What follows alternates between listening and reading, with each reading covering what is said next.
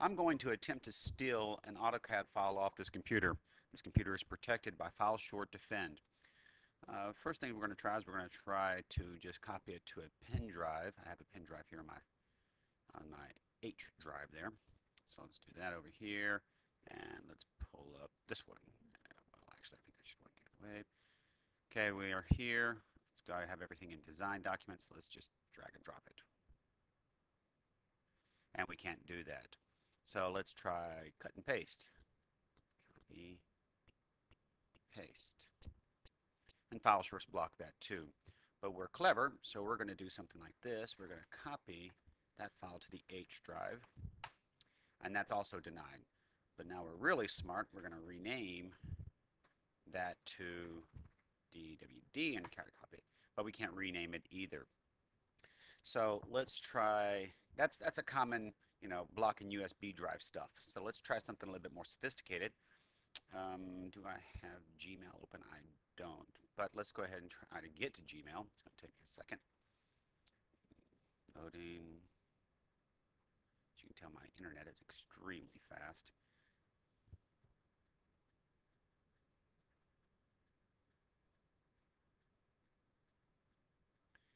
All right. Let's compose a new mail. And let's just try to attach the file that we're interested in protecting, our protect file, which would be in the designs folder, like that one. And it can't read that either. So we're blocking that. Let's try FTP. Let's connect to an open FTP site. And we're going to try to just upload a file directly. And we can't do that. So let's try zipping it. Maybe we can steal it after we zip it.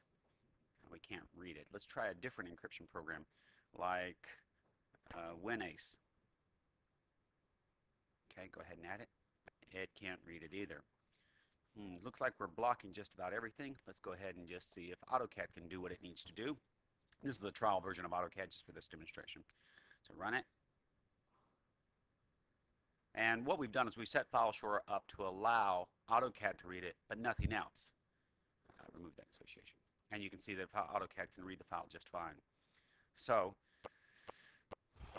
FileSure has only allowed access to AutoCAD and blocked everybody else, FTP, Explorer, browsers, everything except for AutoCAD. So it's able to do exactly what we want. So we're going to do one more test here because we're clever, and we decided if we're going to do a save as, stop, save as, and we're going to try to directly save it to our pen drive and try to steal the data that way.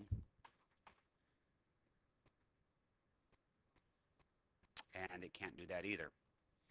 Well, I know some of you are probably saying, well, I want people to be able to work at home and be able to bring files into work. So what we're going to do is, since FileSure is, I think this is the one I want, is blocking reads from pen drives, let's let it see if it'll open. Would you like to open it read-only? Sure. Because you can't write to pen drive, so it's going to open read-only. So you can open directly from a pen drive with AutoCAD, but you can't write to it. So close all this. We don't want to save that. All that stuff's pretty neat. Let's see. And that covers probably 99% of data leakage, data theft out there. I could go really geeky about other data protection mechanisms that we have in FileSure, but I think this is probably pretty good. All of this stuff is important, but it also is all getting recorded and put into a data store, and then you get things like alerts and emails and reports and everything.